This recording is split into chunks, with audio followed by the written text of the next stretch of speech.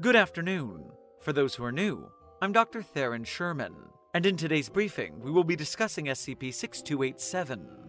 There isn't any objectionable material in this document, so let's begin. Item Number: SCP-6287. Object Class: Euclid.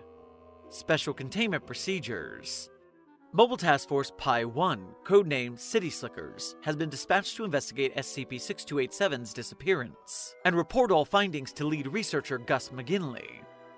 Description: SCP-6287 is the small town of Littleton, New Jersey, following an anomalous occurrence on June 7, 2002.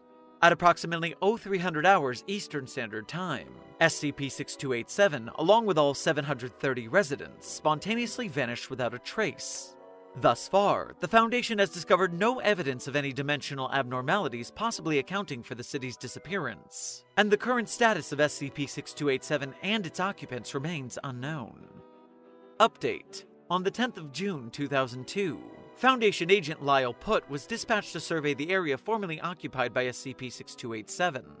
At 1700 hours 30 minutes Eastern Standard Time, Putt reported hearing what he described as a loud crunching sound, and after several seconds of silence, became hysterical.